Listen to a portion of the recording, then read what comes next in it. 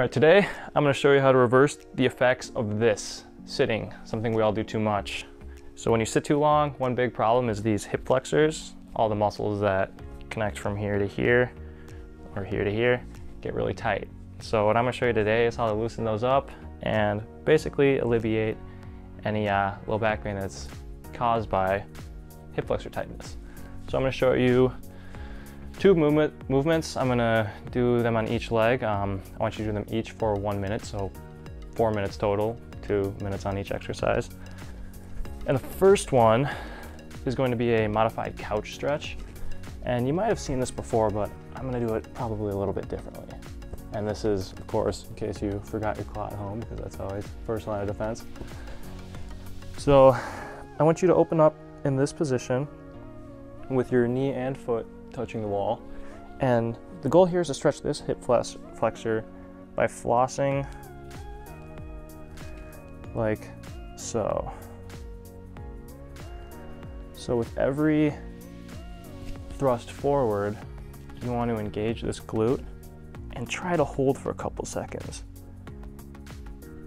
And what that's going to do is help your hip flexors calm down, because your glutes and hip flexors are antagonistic muscles. So it's like the tricep bicep analogy, where when you're doing tricep extensions, your biceps relaxed. Same concept here with your glutes and hip flexors. So get 1 minute in of flossing like so. And if it's easy for you to do this, the progression would be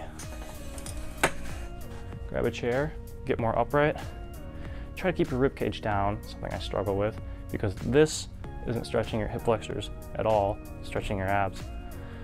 So it can be misleading if you're like, oh, I'm getting a really good hip flexor stretch. Well, you're not. So do this on both sides for 1 minute each. And then the second stretch I'm going to show you that I also want you to do for 1 minute each is I don't know what to call this one. It's kind of like a Spiderman pose. Well, this is your starting position. I like to use a chair for balance here because it's a little difficult. But the goal is to get this leg back as far as possible. So that's really going to open up the hips. Basically the exact opposite motion as sitting. So this can be really good. And same concept. I want you to lightly floss by engaging this glute. And I'm actually going to have you turn your shoulders and open up the stretch towards the opening.